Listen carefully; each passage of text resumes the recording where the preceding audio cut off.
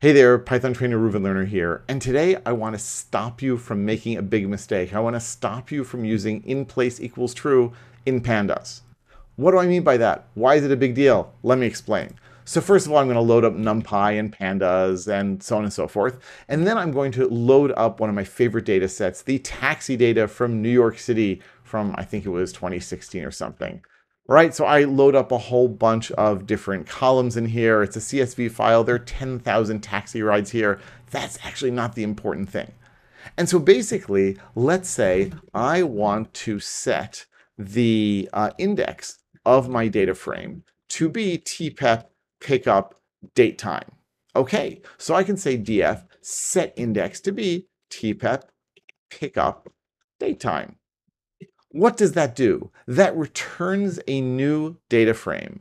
It returns a new data frame and does not, repeat, does not modify the original data frame at all. And a lot of people look at this and like, really? Really? How incredibly annoying. I really wish that I could just change my data frame because after all, I'm getting a new data frame back. That means I'm doubling the memory that's involved. I've got the old one, I've got the new one. And if I really want to change it, then I have to say df equals. And who wants to do that? So instead, I'm going to add the keyword argument inplace equals true. Now, what happens when you use inplace equals true? Two things definitely do happen. Number one is we modify the original data frame. Number two is we get none back. So don't do this. Don't do df equals set index with inplace equals true. That will be a really, really bad idea.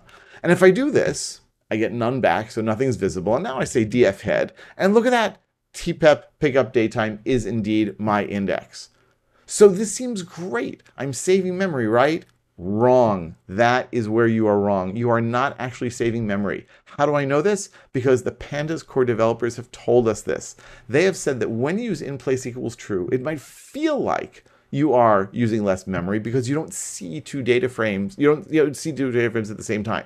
But inside, internally, actually, yeah, it's probably creating another data frame and assigning things back. So inplace equals true, you're not actually saving memory. You're not actually making things more efficient. And here's the other thing. You can't then chain your method calls. What we often like to do in Pandas is do something, and then from that something, we get a new something, and then we apply a new method to it, and then from that thing, and that thing, and that thing. And so what I can do is, for example, I'm going to reload my data here. So what I can do is say here, for example, read CSV. I'm actually going to do here parse dates equals tpep pickup date time, just so that it's set to be that. So now I have what basically looks like the same thing as before, just my pickup date time is actually a date time column. So now what I can do is I can say df set index to be tpep pickup date time, and that's going to return a new data frame, right? That's great, because now what I can do is I can say .lock of 2015 0602 1119, and I just pull those out, meaning I haven't had to modify my data frame. I was able to do this in one fell swoop.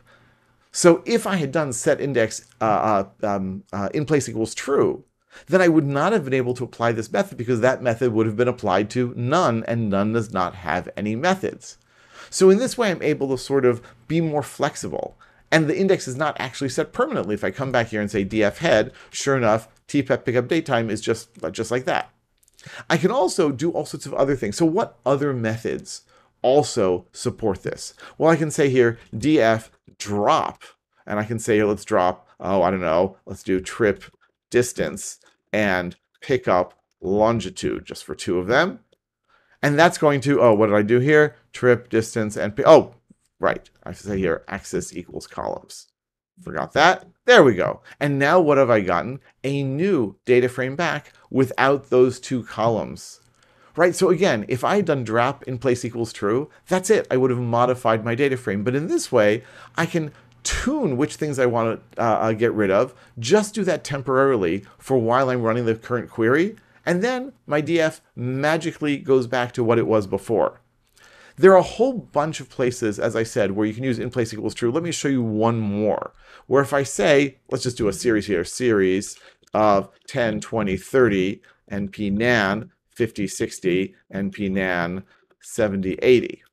Right, so now I've got my series. If I say s drop na, what's going to happen? I get back a new series without the nans in it. It keeps the old index, 0, 1, 2, 4, 5, 7, 8, right? So there are two things missing here, 3 and 6. So I get the non-nan values. But have I actually changed my series? The answer is no. But if I were to say S drop NA in place equals true, well, that is actually going to change it. Now, again, what's the big deal? Well, again, if I say S drop NA without in place equals true, then I can say, give me the mean.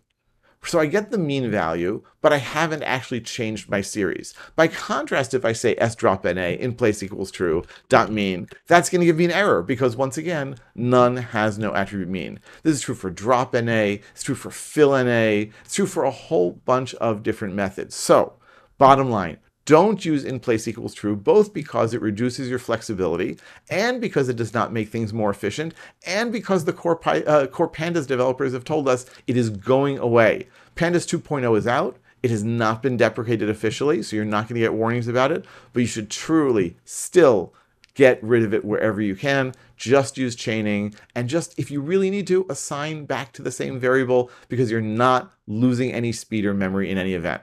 I hope this has stopped you from using in place equals true. Let me know what Pandas questions and comments or Python questions and comments you have, and I will gladly address them here. Look forward to seeing you. Lots more videos coming on this channel. Don't forget to subscribe. See you again soon.